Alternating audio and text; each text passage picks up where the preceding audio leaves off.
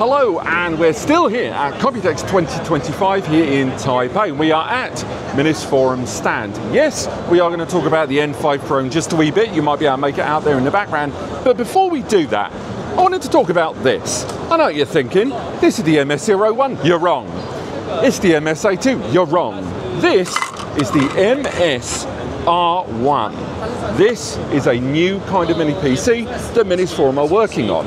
Now, it has got a PCIe Gen 4x8 slot. It has got two 10GB slots. It has got a huge amount of potential with 12 cores and 12 threads to play with there. So what's the big deal? This is running on an ARM processor. This is from CIX, a new name in the world of ARM-based processors, and this is kind of changing everything going new about mini PCs. As if that isn't enough, remember, an ARM processor, this has got a Gen 4x4 M.2 NVMe slot. Now there's only one here, but there is support of both the U.2 upgrade card and a 22110 link SSD upgrade. Now this is still in early development. Indeed, that ARM-based processor there lacking the ability for standard graphical output there is made up for not only with support from graphics cards via that PCIe Gen 4x8 slot, but support of UEFI BIOS for booting any of those operating systems easily. So again, you're still going to have that graphical output there, as you can make out from the rear, which even though it doesn't have integrated graphics in the traditional sense, because it's an ARM, it still has HDMI out, which is going to allow for the easy OS installations. Now,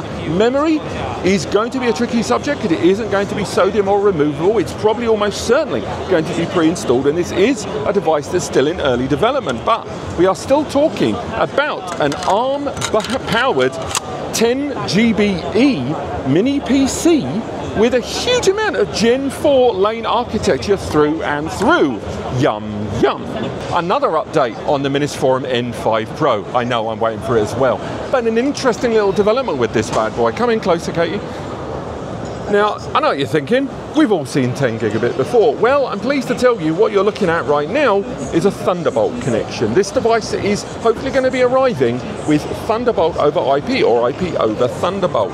That is going to mean that this system, again, is going to join a very small collection of units available, especially in the DIY sphere, thanks to things like TrueNAS starting to really work on IP over Thunderbolt to allow editors that are going to take advantage of Thunderbolt devices on their client Mac and the client Windows systems to directly connect with the device. Simultaneously, the rest of their user groups are going to be able to access it remotely. And given this system also has 10 gigabit Ethernet, that is an overwhelming amount of connectivity for, once again, a DIY NAS system and their very first NAS system.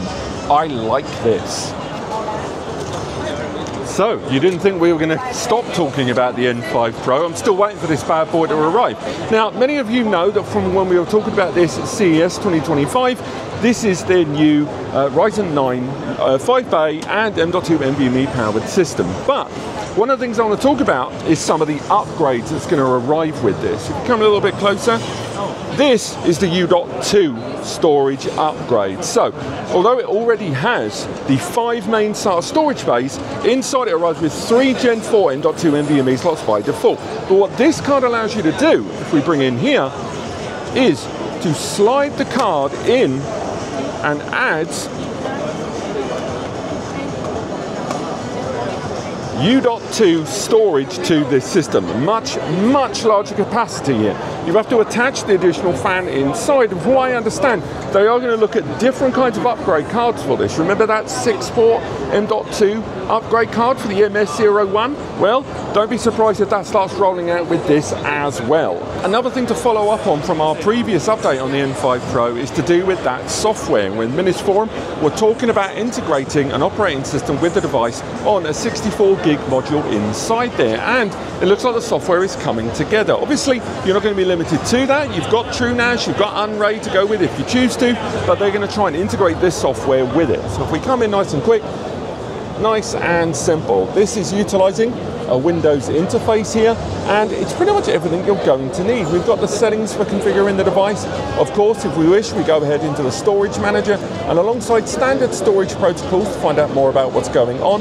You've also got support of things like Snapshots. You've also got ZFS support inside here, multimedia with AI photo recognition inside here, the file manager, again, all native to the operating system whenever you need it, and the system runs on both access via Windows and Mac clients there. It won't come as a huge surprise, but still nonetheless, it's nice that they're at least going to integrate an operating system for those that are going to want a turnkey NAS solution for this, not just those that are looking for a pre-built solution for powerhouse stuff like TrueNAS or taking advantage of Unraid.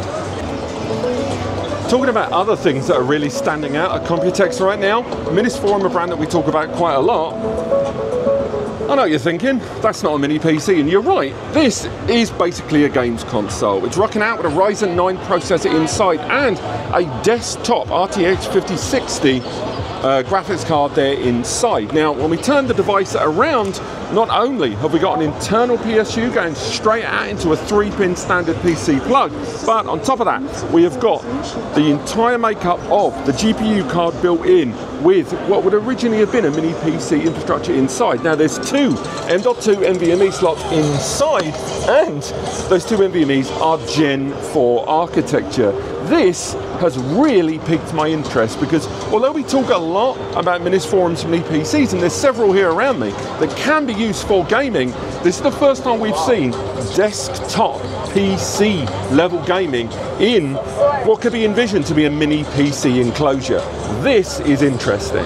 Now, there is a bunch of other stuff there that we could talk about here at the stand. Everything going from ITX and MATX stuff going on behind me, but I know a lot of you just want to know more about the N5 Pro. Now, the N5 Pro is actually going to become the N5 Pro and the N5. Now, the N5 Pro, we already know about. It's got that Ryzen H370 CPU there with the 10 GBE and ECC support. Now, they're telling me that it's going to roll out hopefully within the next 2-3 months on the outside at the time of recording here at the end of May, and it's going to roll around the $1,000 mark. Now, alongside that, there's going to be the standard N5 model. Now, the N5 model is rocking out with the Edge 255 processor there. It's an 8-core CPU, and that one is largely the same. It's not going to have the ECC support, but it is going to arrive around that 600 nickel mark. It's still going to have the 10 GBE, it's still going to have the same architecture and design and M.2 selection. It's just not going to have the sheer weight and breadth and power and the ECC support of that Ryzen 9 version there. But this has been Minisforum here at Computex 2025. Again, we'll update all of this in the article below, but apart from that, thank you so much for watching, and I'll see you on the next video.